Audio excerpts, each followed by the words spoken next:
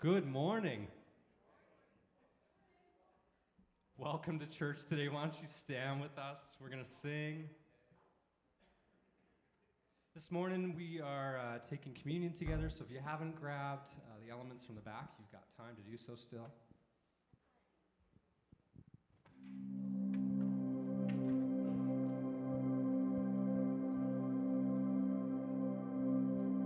Let's praise God today. Oh, we look to the sun, set our eyes on our Savior, see the image of love, sing His praises forever. Oh, we look to the sun.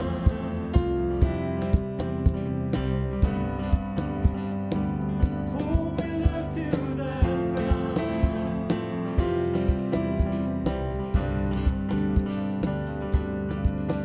Salvation, tearing through the dead of night.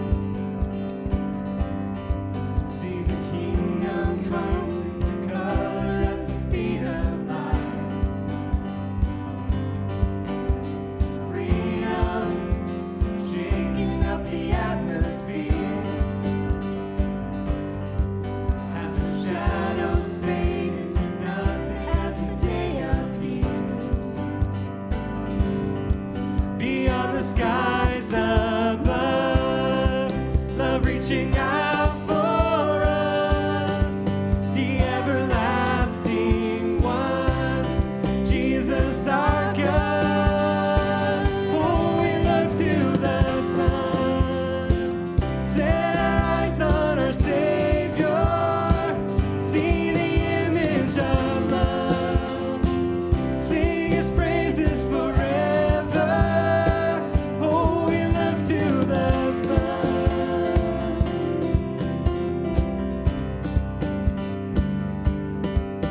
Creation, waking up to kingdom come. See the hope of heaven shining like the rising sun. Now forever, lifted up from death to life. There's no fear in love and no darkness in His endless light. Beyond the skies above, love reaching out for us, the everlasting one, Jesus our God. Oh, we look to the sun, set our eyes on our Savior, see the image of love, sing His praises forever. Oh, we look to the sun. Oh, we look to the sun.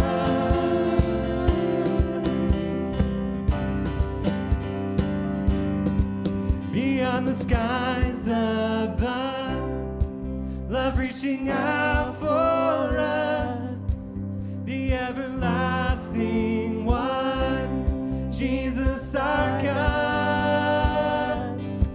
Beyond the skies above, love reaching out for us, the everlasting one, Jesus our God. Oh, we look to the sun.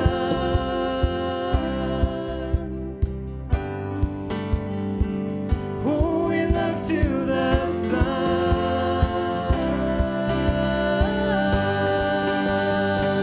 Oh, we look to the sun. Set our eyes on our Savior. See the image of love. Sing His praises forever. Oh, we look to the sun.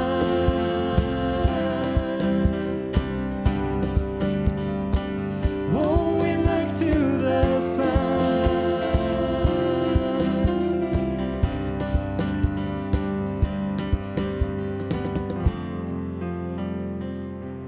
Why don't you turn to someone next to you and welcome them to church today?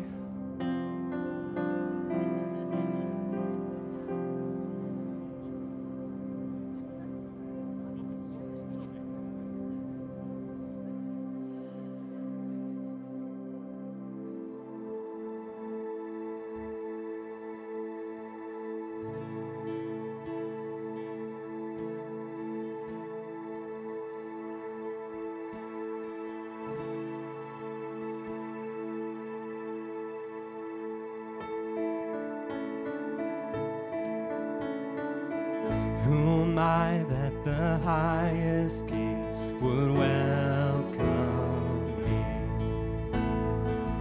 I was lost, but he brought me in. Oh, his love for me. Oh, his love for me. Who the Son sets free, oh, is free indeed. I'm a child of God, yes I am. Free at last he has ransomed me, his grace runs deep. While I was a slave to sin, Jesus died for me. Yes, he died for me. Who the Son sets free, oh, is free indeed. I'm a child of God, yes I am. In my Father's house, there's a place for me. I'm a child of God, yes I am. Sing, I'm chosen. I am chosen, not forsaken. I am who you say I am. You are for me, not against me. I am who you say I am. I am chosen, not forsaken. I am who you say I am. You are for me, not against me. I am who you say I am. Oh, I am who you say I am. Who the Son sets free, oh, is free indeed. I'm a child of God, yes I am. In my Father's house, there's a place for me. I'm a child of God, yes I am. In my Father's house, there's a place for me. I'm a child of God, yes I am.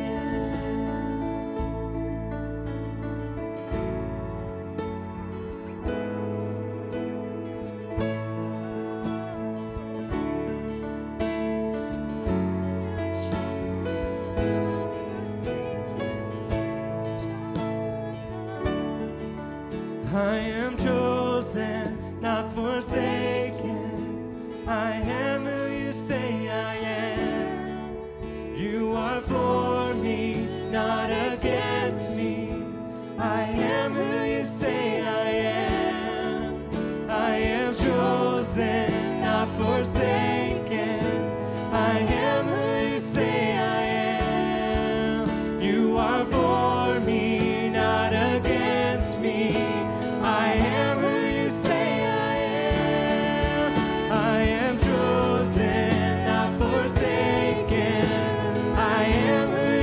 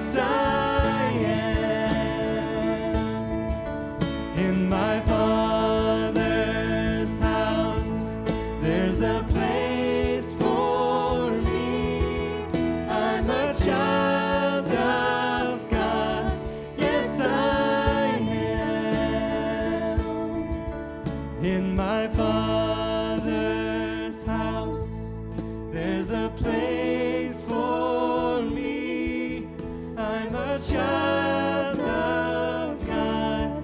Yes, I am.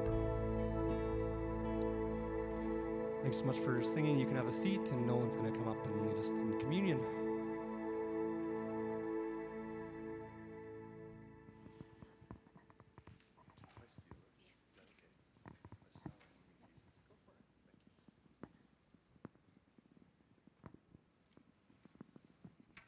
Good morning. Oh, come on, you guys can do better than that. Good morning. So it's my privilege to be able to facilitate our participation in the Lord's Supper, and I'm just unfortunately coming into this season of getting a cold. Has anyone had a cold or is experiencing that?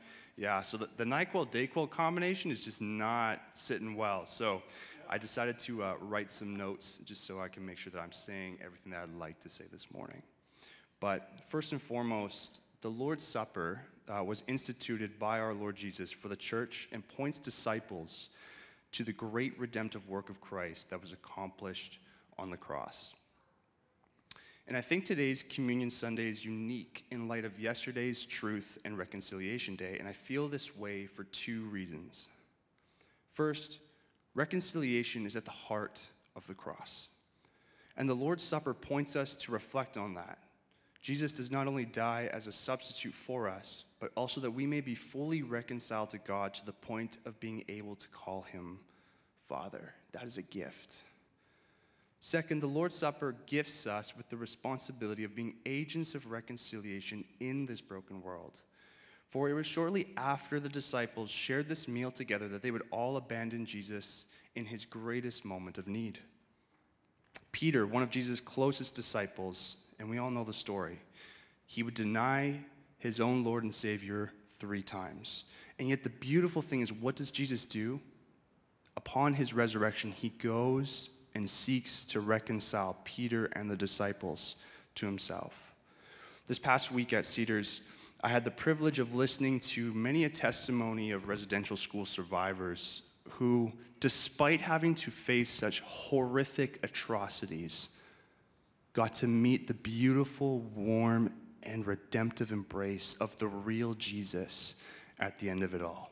Not the Jesus that was portrayed during their time there, not the Jesus that was proclaimed to be a God of love, but shown differently by what was done to them. No, the real Jesus who would never have instituted such a horrific thing in the first place. And yet the most incredible thing is listening to these stories of these people who have come to still embrace a relationship with Jesus. They not only enjoy the gift that many of us share in having and being made right with the Father, but they have gone even further to extend their hand back to Canada, to the government, and even to the church, to not only be reconciled, but to offer forgiveness, much in the same way our Lord has. And so I think that's an encouragement for us. I think it should encourage us as Christians, if we profess to be Christians, to be agents of reconciliation as well. And so this morning, as we participate and partake in communion, I want us to reflect on one thing that I heard from an Indigenous man say this past week, and that was, we may not have been around for when this problem first started. We may not have been a part of the problem, but we can all be a part of the solution, and how beautiful that solution could be in Christ. When it comes to participating in the Lord's Supper, Paul commands that we examine ourselves. We are to seek to see where in our hearts right now, search me, O Lord, to know where am I wrong with you. And likewise, Jesus commands us in the Gospel of Matthew that if we have anything against a brother or sister, we need to actually leave our gift at the altar and go and make things right. So I would love to just give us that time right now, just a moment between you and God. Allow him to examine you, examine your heart. Ask him to show you right now, Lord, right now, oh Lord, where do I sit with you? Where do I sit with my brothers and sisters? Just take a moment now to do so.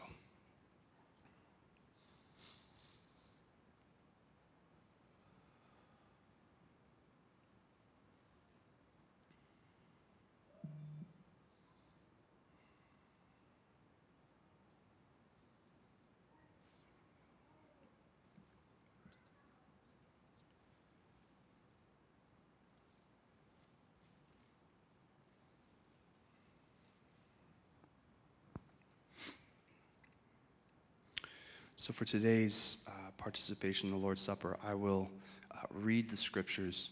We will eat both the bread and drink the juice, and then I will pray to close us off afterwards. So in 1 Corinthians chapter 11, verse 23, it says, "For I received from the Lord what I also passed on to you. The Lord Jesus, on the night he was betrayed, took bread, and when he had given thanks, he broke it and said, 'This is my body, which is for you. Do this in the remembrance of me.' In the same way, after the supper, he took the cup, saying, 'This cup is the new covenant in my blood.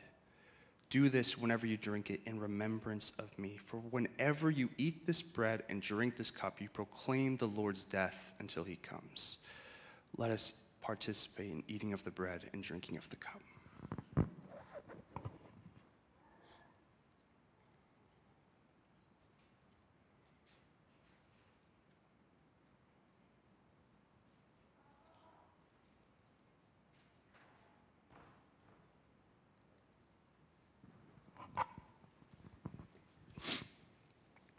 Holy God, I thank you. We thank you for the incredible gift of your Son, Jesus. We thank you, Lord, that his supper instituted to us reminds us and points us to the powerful example of love that is found in him. Thank you, Lord, that through him we can enjoy life eternal here and now with you and in the life to come. And I just thank you, Jesus, and pray that you would just bless us with your presence as we continue on from here.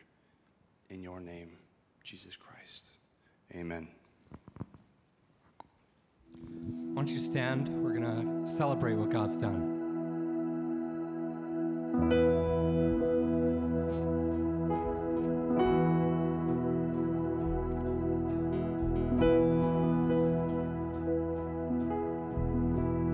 Sing Amazing Grace. Amazing grace, how sweet the sound that saved a wretch like me. I once was lost, but now I'm found. Was blind, but now I see.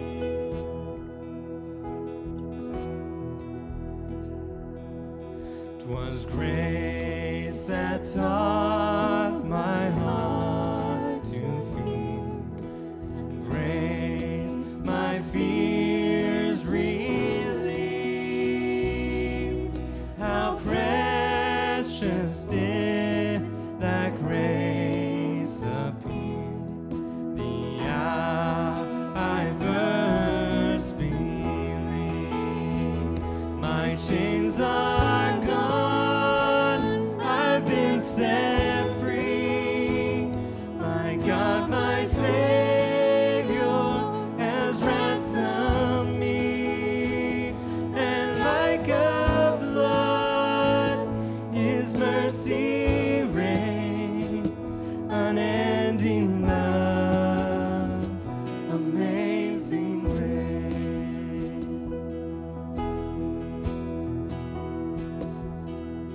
The Lord has promised good to me. His word my hope secures. He will my shield and portion be, as long as life endures. My chains are gone, I've been set free. My God, my Savior has ransomed me. And like a flood, his mercy reigns, unending love, amazing grace. My chains are gone, I've been set free. My God, my Savior has ransomed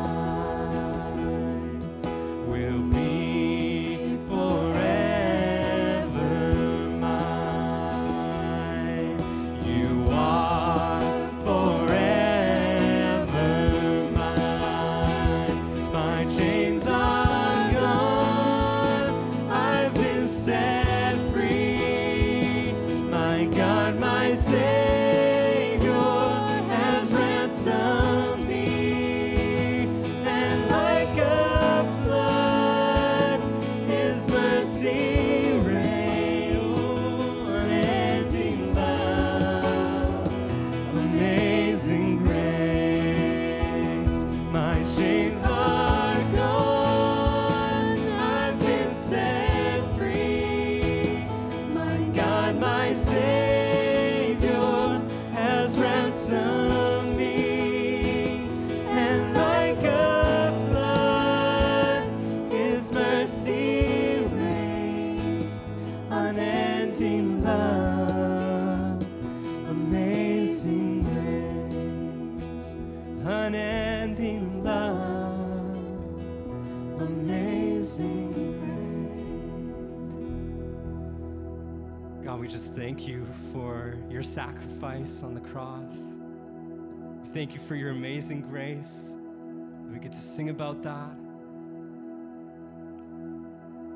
Father, we just lift our praise high to you this morning, for you are good in all things, Father. We thank you. We praise you in Jesus' name. Amen. You can have a seat, and the ushers can come forward and collect this morning's offering.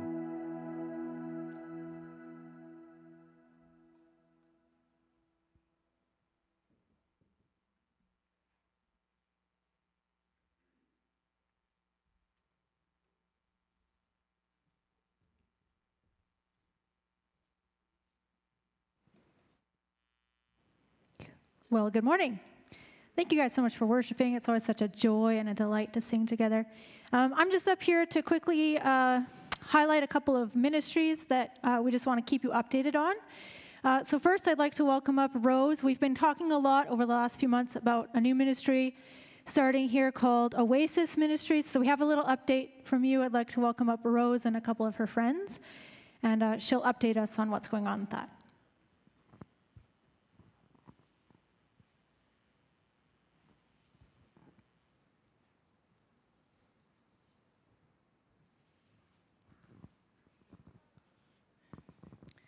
Good morning.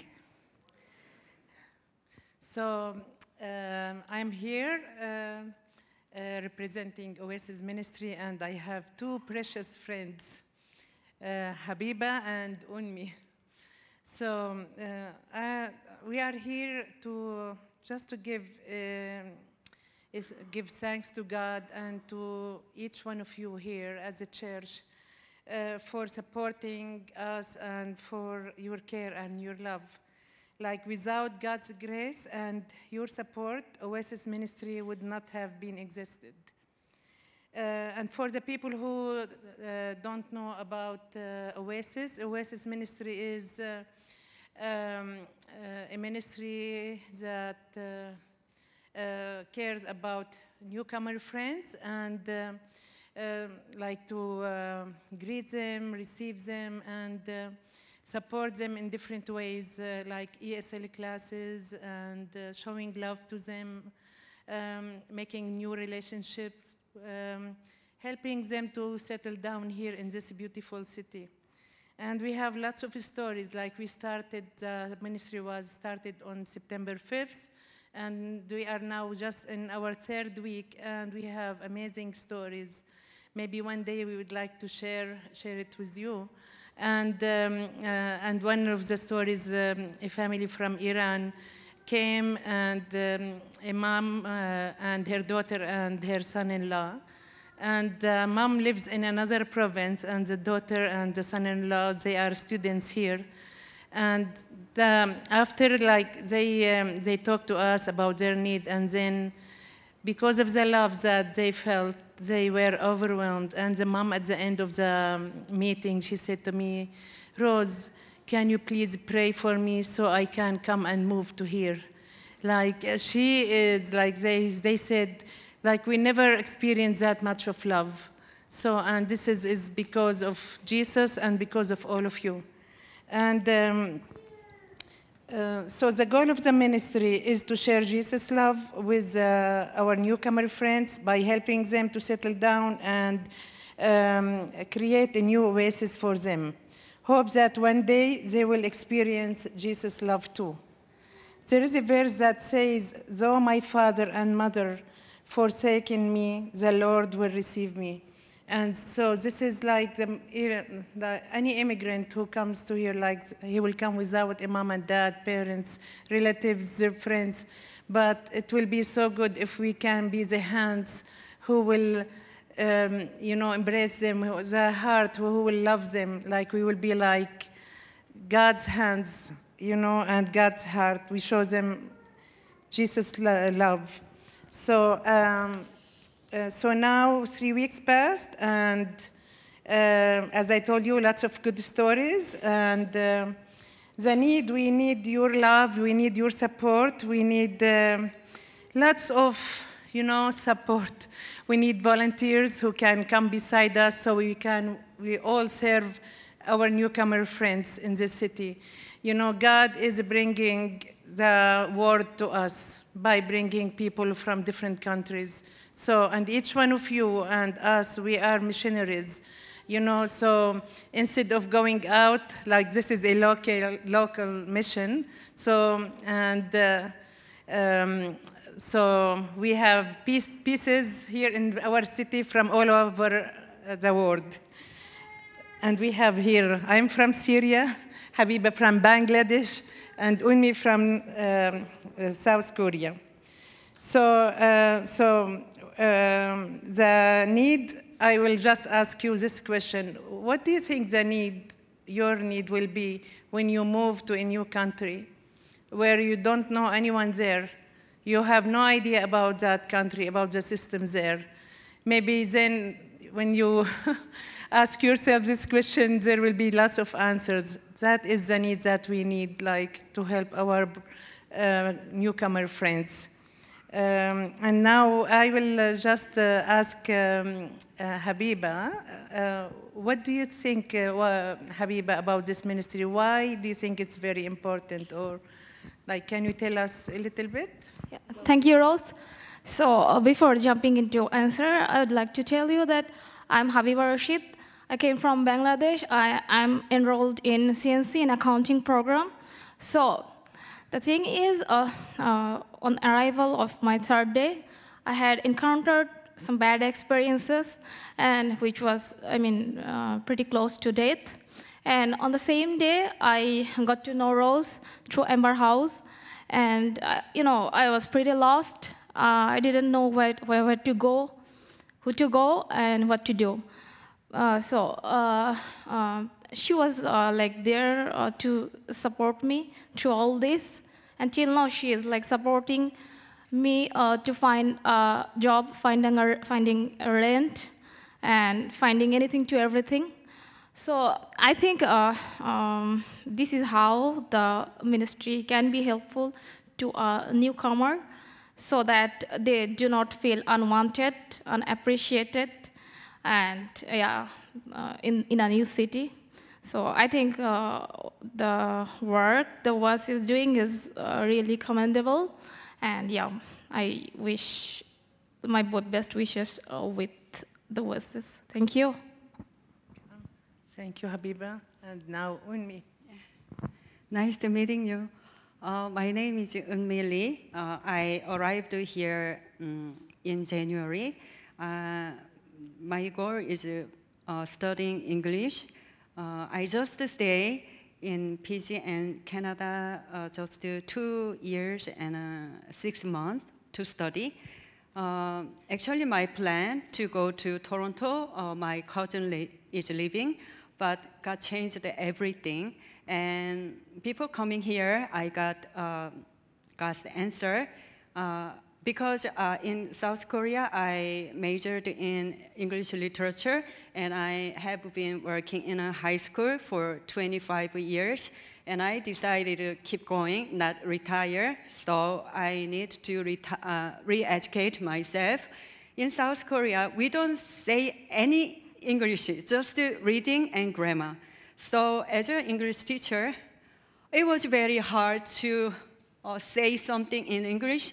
And living as a foreigner is a very huge, difficult thing. because stable life in just homogenized Korean people, but here as a foreigner, weaker.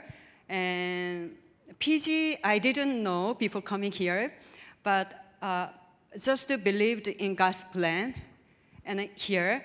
But I made many mistakes. And actually in high school, we teach culture and literature. So I want to learn culture and literature too. And I'm a student at CNC. I'm 100% satisfied with the study, and the professors are wonderful, better than my imagination. But the life is very tough. First thing is loneliness. Very, very lonely. I couldn't imagine that thing because my international friends are very busy. They have to earn money for their living, but I get some support from government, so I have much time. And I have to learn culture in 2.5 years. But I don't have a friend. But I could come to Westwood Church.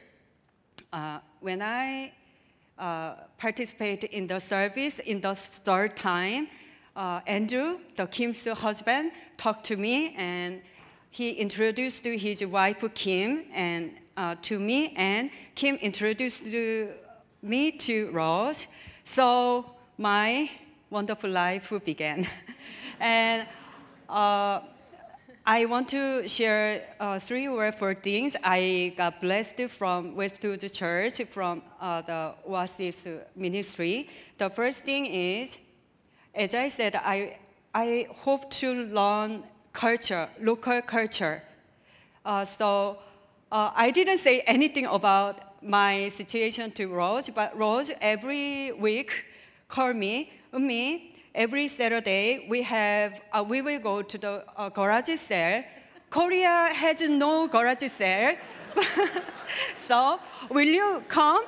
So that day in the summertime, I stayed in my home 3 or 4 days without talking anything. Sure, I will follow you. So Rose and Nae came to my house and took me to the 3 or 4 garage sales every Saturday. It was a very interesting thing. I can share with my students later. And then I didn't decide to buy a car because there are many problems can be possible. For example, 2 years after 2 years, I have to leave Korea, but nobody wants to buy my car. But these days, I thought, already 9 months passed and just 20 months left. Oh, Canada life is a very big blessing from God, so I want to save time. So I just thought, because buying a car is a very huge thing, but Rose, one day, 2 weeks ago, Rose just said, Unmi, the winter is coming. I think you do better buy a car. My story is so long. So, but I want to share with you because this is a very huge thing. So, but I just looking for the cars through the Facebook market, but amazing thing happened. My major is 2, English literature, and another thing is an online course, psychology, and 6 courses, very busy study.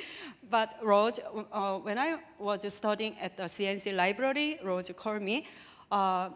First thing, when I found a second-hand car, and I asked Rose, and Rose asked Ben. So we went to the second-hand car seller, but Ben checked everything, and this car is not good. The engine has some noise, so canceled. And then Rose called me again. Ben found another good car, so we went there, and I could buy a car. So save time, and actually, I like studying. Many Korean people like studying. So I wanted to stay at CNC library and computer lab until 9:30. So at night time, I felt scary, so I needed a car, so I could get a car. And then another thing, just 1 minute, please. Another problem happened. When I went to the service BC, they asked me, insurance company said you should pay $280 a month, but I didn't expect that. So I brought some documents to prove my no accident for 20 years in South Korea, but Service BC didn't want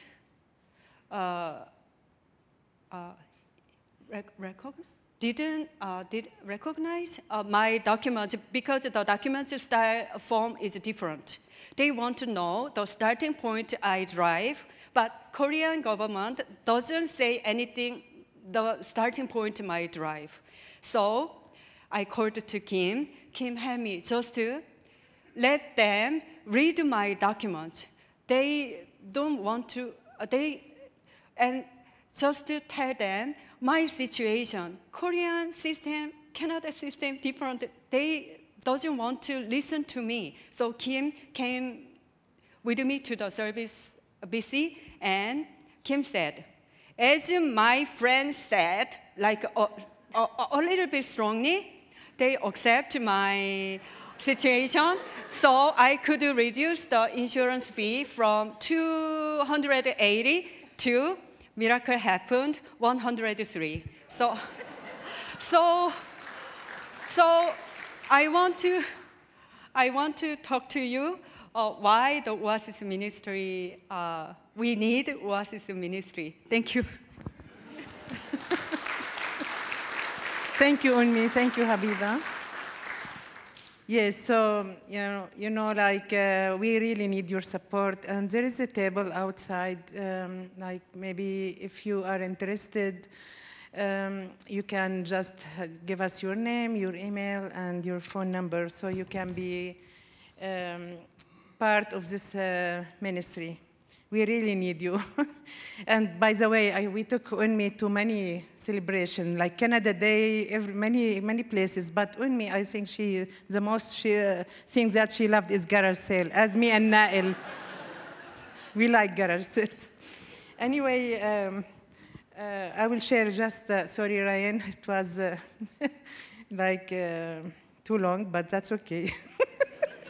You have to get to be used to different cultures. Okay, so I will share from Matthew. Then the king will say to those on his right, come, you who are blessed by my Father, take your inheritance, the kingdom prepared for you since the creation of the world. For I was hungry, and you gave me something to eat. I was thirsty, and you gave me something to drink. I was a stranger, and you invited me in. I needed clothes, and you clothed me. I was sick, and you looked after me. I was in prison, and you came to visit me. Then the righteous will answer him, Lord, when did we see you hungry and feed you, or thirsty and give you something to drink? When did we see you a stranger and invite you in, or needing clothes and clothe you? When did we see you sick or in prison to go and visit you? The king will reply, truly I tell you, whatever you did for one of the least of these brothers and sisters of mine, you did for me. Thank you so much.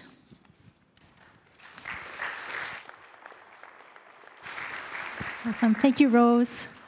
As she said, there's a bit of a table with information out in the foyer if you want to check in with her after the service today and get to know her and see how you can help out. One really quick other announcement is we have another course starting up in a few weeks. So check out this video, and then I'll just give a couple more details after that. I was a very aggressive individual. I hurt a lot of people because I was hurting inside. I was driven by anger and committed crimes motivated by that anger. I grew up not having the opportunity to share my feelings. I wasn't allowed to share my feelings because you do what you're told and you do it with your mouth shut. I would have my ideas, and if you didn't fit into those ideas, well then, we're not meant to be friends. I've been alive 38 years and my father's told me he's loved me never. I would always say I didn't care, but deep down inside, I was a mess. I was always told you just stay quiet and, what are people gonna think? Not having a voice did feel like I was invisible or like I really just didn't matter. I was always programmed to try to fix things. Here's your wife, she's going through an unbelievable hard time, and I just want to fix it, I just want to make it right. It has been transformational for me because putting everything together now gives me a desire to want this for my kids so that they don't have to go through whatever I went through. I want to master these skills because I want to walk in the full integrity of a Christian that's spiritually and emotionally mature. To be able to listen to my wife, to be able also to look within myself, become not just a better man, but a better husband. I'm beginning to realize that I have a voice and that above all, God hears that voice. It's not healthy to go through life burying your emotions. Taking this class just helped me express it in a positive way. I have never known what it means to break down the skills that we need in order to love someone well. And the Emotionally Healthy Relationships course gave that to me. For me, that is absolutely life-changing.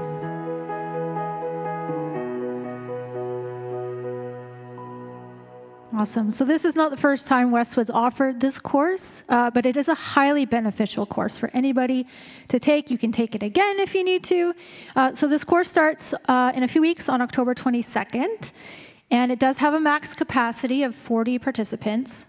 So if you're thinking about it or feeling that nudge, maybe don't wait too long to sign up. You can sign up on the website. There's more details on there. But the deadline to sign up is October 15th. So just keep some of those dates in your mind. Again, just check the website if you forget any of this. And without further ado, Ryan Beer, everyone. Whoop. Well, good morning, everyone. So it's my joy to be back with you. Some of you may have noticed that I've been gone for a few months on sabbatical, so it's awesome to be back with you. If you want to hear more about what happened and what I did, you can talk to me another time. That's not why I'm up here this morning. But as Corinne said, my name is Ryan Beer, and I'm the pastor of Go and Micro Churches here. Go is our local and global mission stuff, and Micro Churches are small expressions of the church that we really encourage people to be in at Westwood, as that's where we really experience the life of the church in really deep and meaningful ways. And so if you're not in a microchurch, we'd love to talk to you about how to get into one. So this morning, though, we are continuing in our series in Thessalonians. And today, the passage I'm going to deal with in 1 Thessalonians 2 really deals with the motives for why we would share the gospel, why we would share the good news of Jesus. And so as we begin this morning, I want us to wrestle with this question. Why do motives matter? Why do they matter? Okay, so as we go along, I want you to keep this in the back of your head. Why do motives matter? All right? But before we do that, before we jump into answering that question, I want us to understand something that comes out in the first part of this passage, and that is this. It says it's that courage to share the message of the gospel comes from the Holy Spirit. All right? So let's jump in 1 Thessalonians chapter 2. It says, "You know, brothers, that our visit to you was not a failure. We had previously suffered and been insulted in Philippi, as you know. But with the help of our God, we dared to tell you his gospel in spite of strong opposition.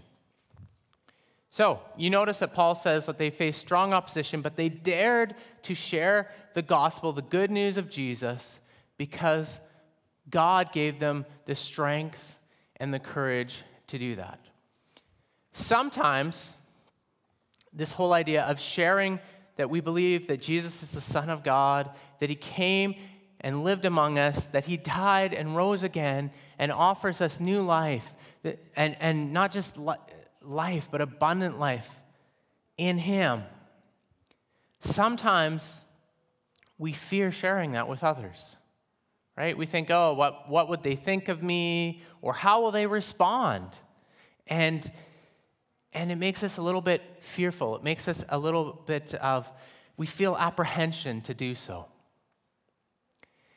And so I want to encourage you, if that's you, if you've experienced that, if you're maybe currently experiencing that, to pray and ask the Holy Spirit to give you courage.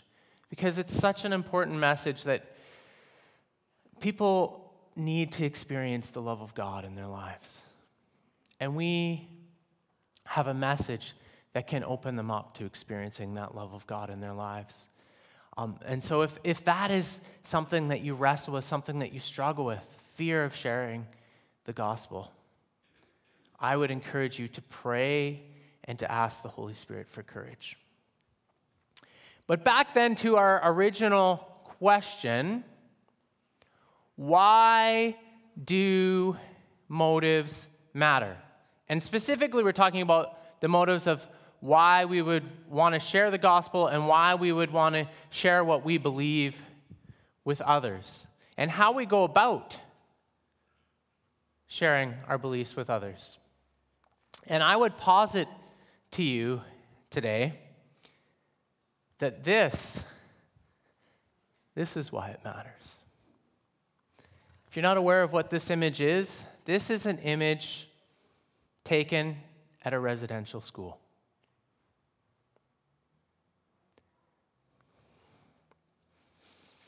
And the first time I saw this, I wept. Look what it says. That's First Nations people writing on a chalkboard in a residential school. And look what it says, looking unto Jesus. That is not what Jesus looks like. That's not what Jesus looks like. Jesus does not look like ripping kids away from their family and trying to take away their culture and make them like another culture, subjecting them to all kinds of awful conditions and abuses.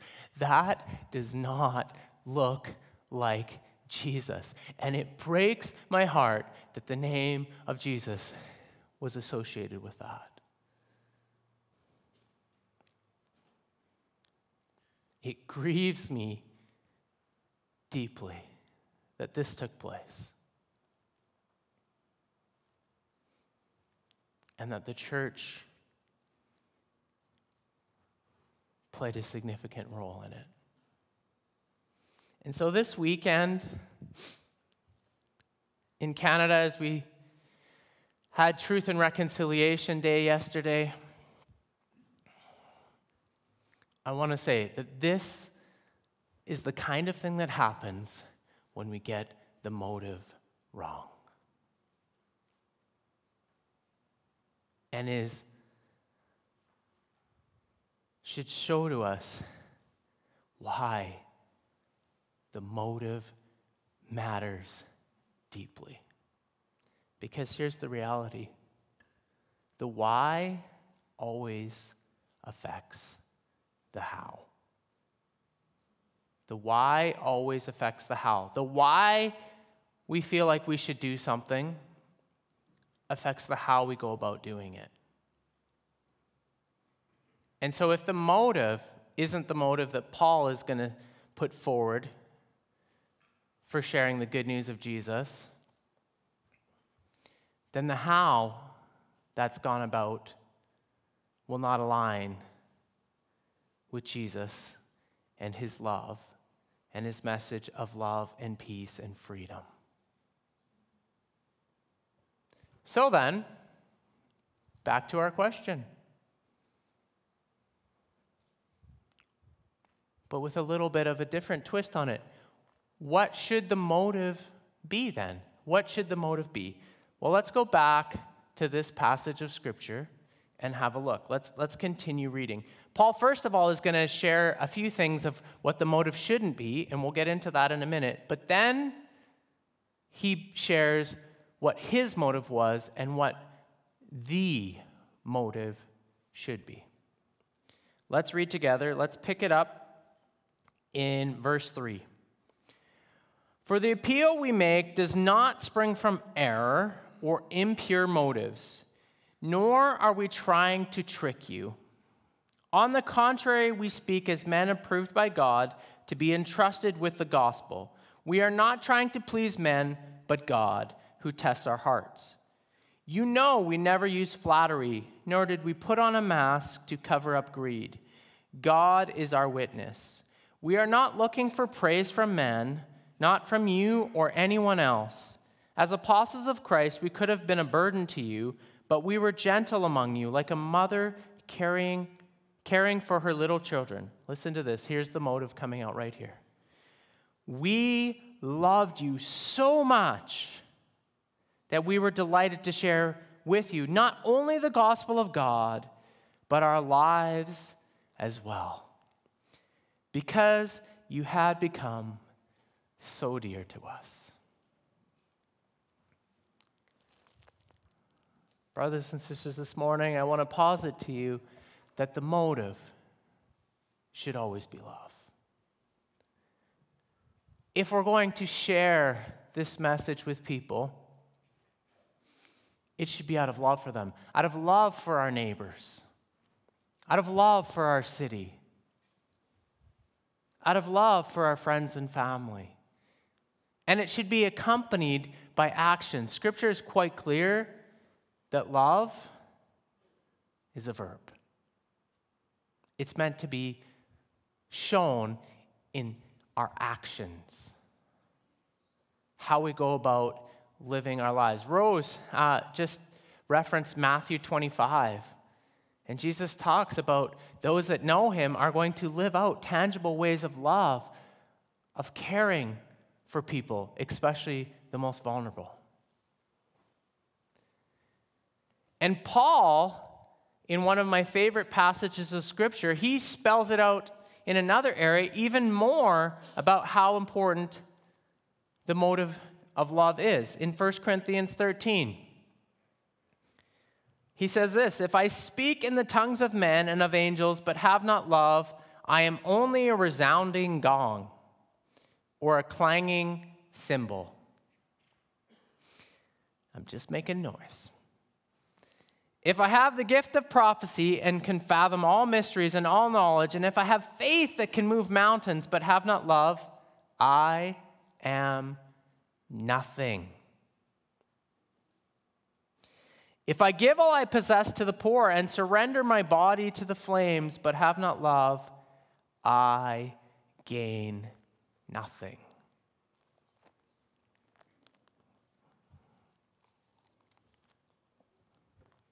The motive should always be love. And if you want to greater understand what that love looks like, I encourage you when you go home today to continue to read the rest of 1 Corinthians 13, because that is a description of what God's perfect love looks like. And he calls us to seek to love people in the same way. So then, if love is the right motive, let's examine some that aren't. Let's examine some that aren't. Impure motives. First one that Paul references is people-pleasing. He says, we didn't share the gospel to please man, but to please God. Right? I don't do it because I think, if I share the gospel, maybe my pastor will be happy with me, or I can go share it at small group and they'll be like, good job, you did it. it's not about people pleasing. And besides, let's face it, people pleasing is a fool's errand. It never works out. You can never please everybody, can you? Because there'll be people, I mean, if you go on Twitter, which I guess now is called X, you can be on there for 30 seconds and realize that people do not agree on a whole lot, and sometimes vehemently so, and sometimes nastily so, actually. So you can't please everybody. It's an impossibility. So people-pleasing is not a good motive for sharing the gospel of Jesus and what he came and did. It's not where our motives should lie. The second one is greed. Greed. When we see the gospel as a means to manipulate people to gain money, or we accept money like the church did from the government to participate in residential schools, when greed becomes a motive, we get off track. Or another great example is some of these televangelists that we see that have a fleet of their own private jets while peddling the gospel for profit. Look at me. I'm a rock star. It's all about me. Greed, using the gospel as a means to manipulate people so that you can gain your own wealth, not the right motive either. The third one, seeking to gain power, right? Often, when the church throughout history has made its most grievous mistakes, it is when we have sought to align ourselves with power so that we can then force upon others to live according to the morality that we think they should. Residential schools, the Crusades, the Spanish Inquisition, we can go on. When the church seeks power so that we can impose what we think and what we believe on others, we often go astray. And not to mention that it's not the Jesus way.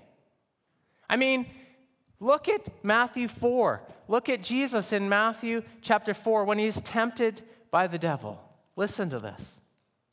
Matthew chapter 4. Again, this is verse 8. Again, the devil took him to a very high mountain and showed him all the kingdoms of the world and their splendor. And he says, all this I will give to you. I will give you all this political power. All the kingdoms will be yours, Jesus, if you just bow down to me. And Jesus says, away from me, Satan, for it is written, worship the Lord your God and serve him only. And then Jesus goes on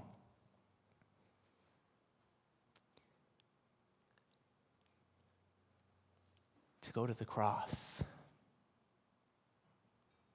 and to serve others. Jesus shows a new way, a way of love, a way of sacrificial love.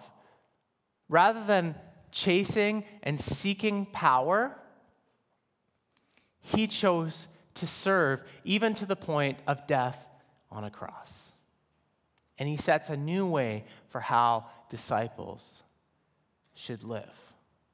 Not by seeking to gain power over others, but to serve, to seek, to love, and serve others. The Jesus way is not to seek power and then impose your will on others. The Jesus way is to love others into the kingdom and to serve others in ways that people go, this is not normal. Most people are not this generous. Most people are not this loving. There is something different going on here. That's the Jesus way. Showing people a different way of living.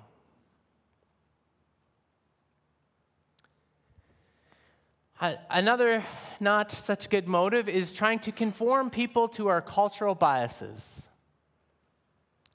Let's be honest, we all have cultural biases, things that we're conditioned to think are the right way of going about things because that's the way we've always done them growing up in whatever culture we've grown up in, right? It's why when Rose was up here and they were joking about time, right? When I lived in Kenya, they had an expression. They said, you have the watch, but we have the time. And the joke was, you crazy North American people are all about the watch and scheduled, but you have no time for each other, and we do, right? It's not that our way of everything by the schedule and clock is the right way. It's one way, and it might be our cultural preference, as I found out in Kenya sometimes when things were running significantly behind what I thought they should be. But conforming people to our cultural bias is not the point of the gospel. Sometimes in missions, we have gone out and we have tried to lead people not just to Jesus, but to be North American.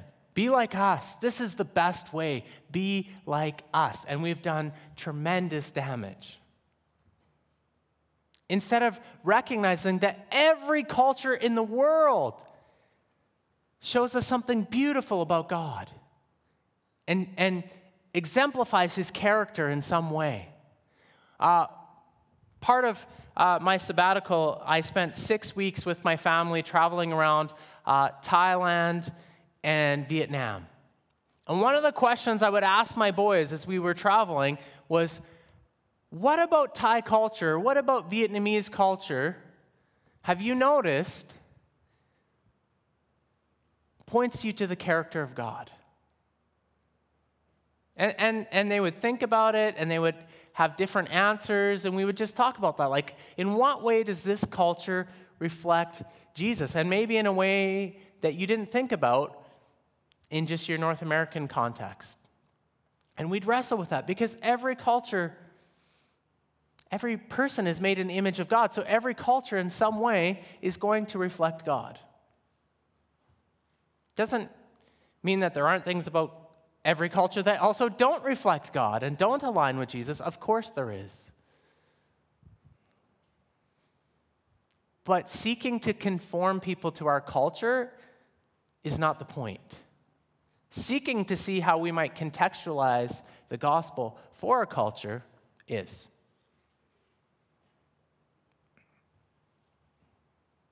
And the last one is spiritual pride. And this is what Jesus was constantly blasting the Pharisees about. They thought, because they had the right beliefs and the right ideas and did the right practices, that they were better than everybody else. If only you could be like me. This idea of spiritual pride. I'm right, you're wrong, you need to be more like me.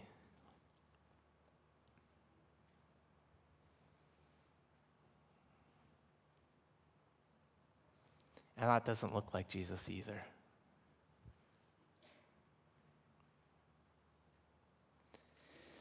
Blaise Pascal said this. He said, "Men never do evil so completely and cheerfully as when they do it from religious conviction."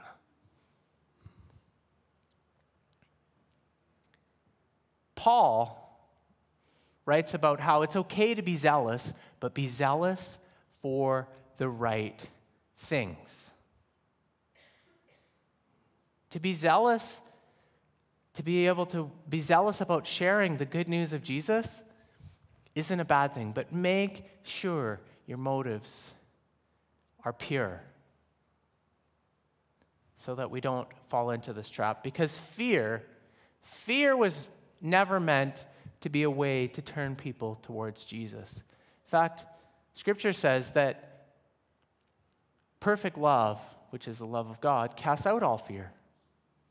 So using fear to manipulate people towards the gospel, that's not the way to go about it. The reality is this: if we know Jesus and his love, we will want others to experience it. Because we know how it's transformed our own lives, and we want other people to experience that same transformation in theirs. We are to be messengers of hope, encouragers and comforters who love others well. So, let me leave you, as the worship team comes, let me leave you with a few questions to wrestle with. First is this: what are your motives for wanting others to believe what you believe? And Andy Stanley, I love what he says when he's talking about examining motives. He says to ask yourself, why do I want to do that, or why did I do that?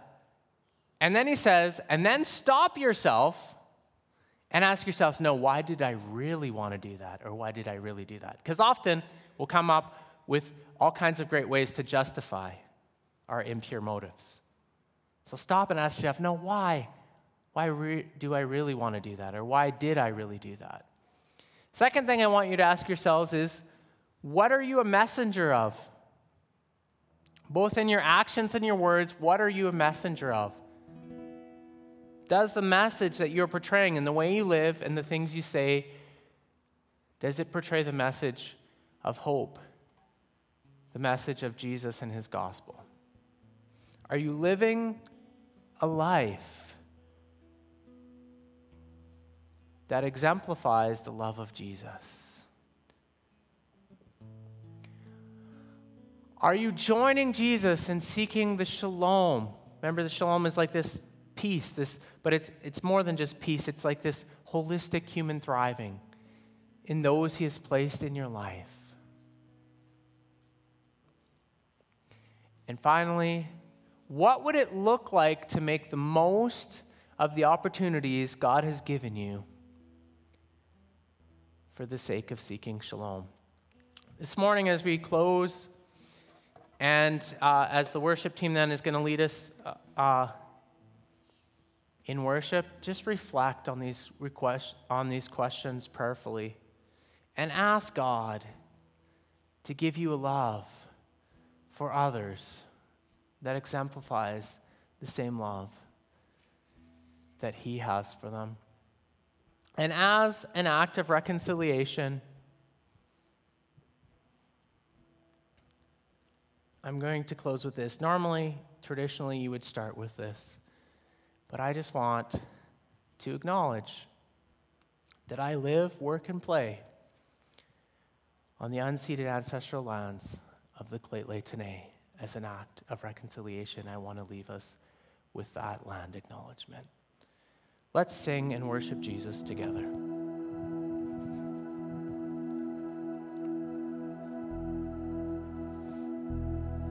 Be thou my vision, O Lord of my heart, not be all else to me, save that thou art. Thou my best thought, day or by night, waking or sleeping, thy presence, thy love.